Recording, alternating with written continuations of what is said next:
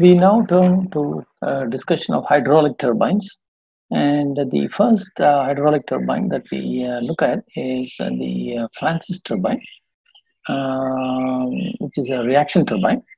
The Francis turbine, as can be seen here, is usually oriented with its axis vertically upwards.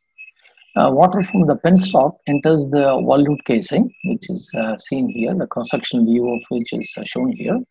So the water at high pressure from the penstock enters the volute casing, and it then flows through this runner, which is shown in red, from a larger radius to a smaller radius, and the water then leaves axially through this draft tube. A close-up view of the Francis turbine runner is shown here.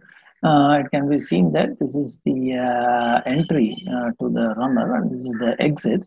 So the water enters radially, it's a radially inward flow turbine, and exits in this direction axially. These are usually massive runners and are capable of producing large amounts of power. So they are used under medium head and medium discharge conditions. And the runner, as we have already said, is radially inward flow type.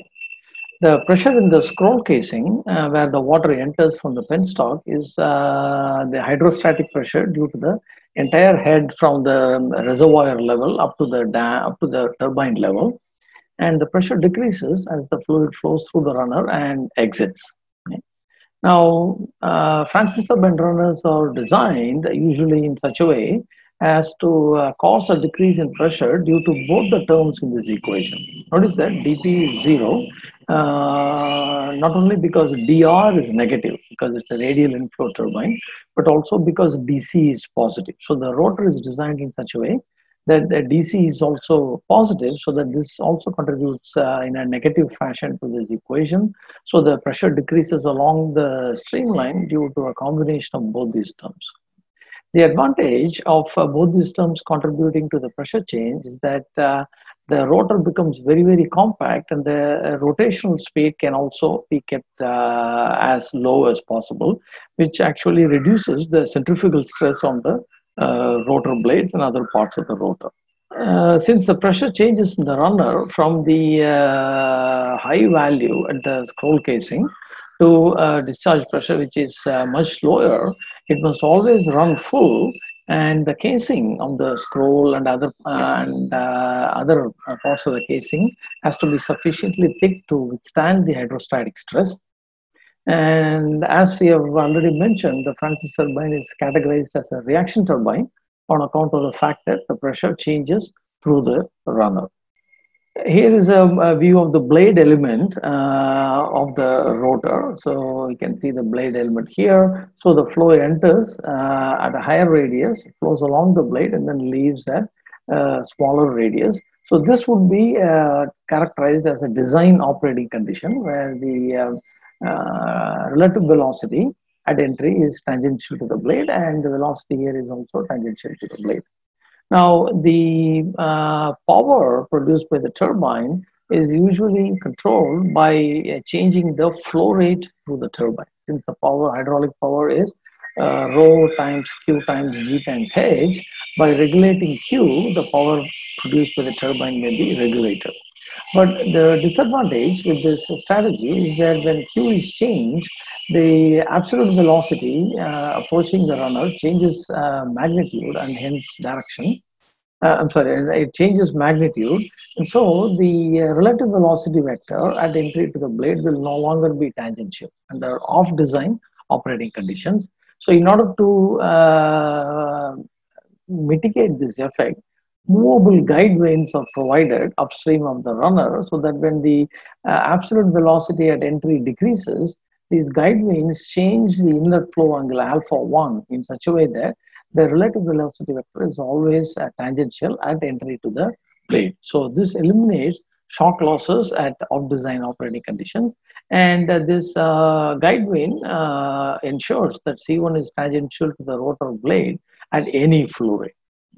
In fact, we can actually see the guide vanes here. So the guide vanes are shown in green here. They are located between the casing and the point of entry of the runner, and they serve and they're movable through this mechanism in green that is shown here, and they serve to ensure a tangential entry into the runner at any flow rate. Right, a close-up view or a different view of the guide vanes may be seen here. So the yellow blades of the guide vanes, and they are connected to this mechanism to the hydraulic piston here, and they can be rotated depending upon the flow rate to always ensure a tangential entry into the runner at any flow rate. So what we will do next is to work out an example involving a Francis turbine. So the problem statement reads like this. A Francis turbine operates with a discharge of 4.5 meter cube per second, head of 150 meters of water and a rotational speed of 450 RPM. The inlet radius R1 is 0.6 meters, and the water enters the rotor at an angle of 72 degrees plus 72 degrees. The exit radius R2 is equal to 0.48 meters, and the water leaves the rotor without swirl. Determine the power generated, the blade angle beta 1 and beta 2. Okay. So at the inlet, the blade speed may be evaluated as 2 pi n times R1 divided by 60. And if we substitute the numbers, this comes out to be 28.27 meter per second.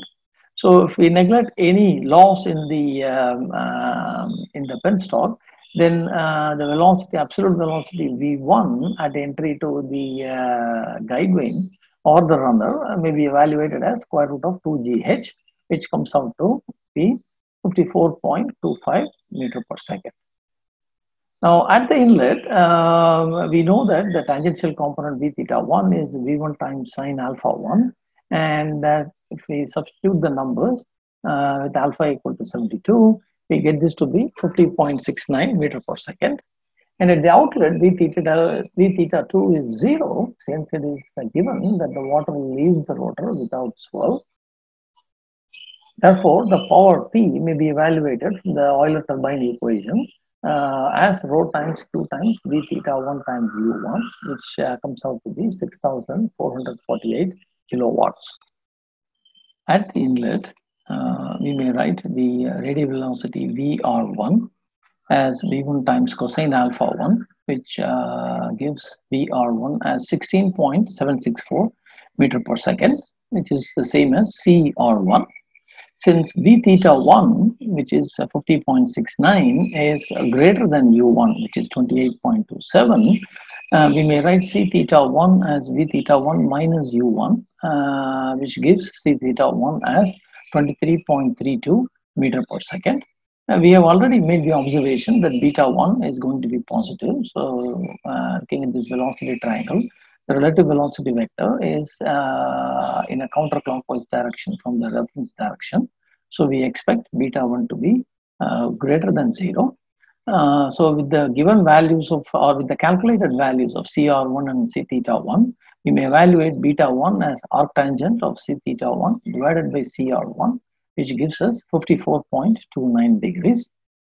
Furthermore, the runner height at inlet may also be evaluated by or from the given flow rate. Notice that at the inlet, the flow rate Q into the runner may be written as 2 pi R, where R is the 2 pi R1 times the height of the runner, which is B, times the radial velocity at the inlet. So Q is equal to 2 pi R1 times B times VR1, from which we can calculate B as 0.0712 meters. At the outlet, the radial velocity may be evaluated as Q divided by 2 pi R2 times B. And if we substitute the known values, we get the velocity to be 5.24 meter per second. And this is the same as CR2. Since V theta 2 equal to 0, C theta 2 is equal to U2, which may be evaluated to be 22.62 meter per second. And as we have already noted from the velocity triangle, we expect the angle beta 2 to be negative because the relative velocity vector is in a clockwise direction from the reference direction. So Knowing the values of CR2 and C theta 2, we may evaluate beta 2 as arctangent C theta 2 divided by CR2, which gives beta 2 to be minus 77 degrees.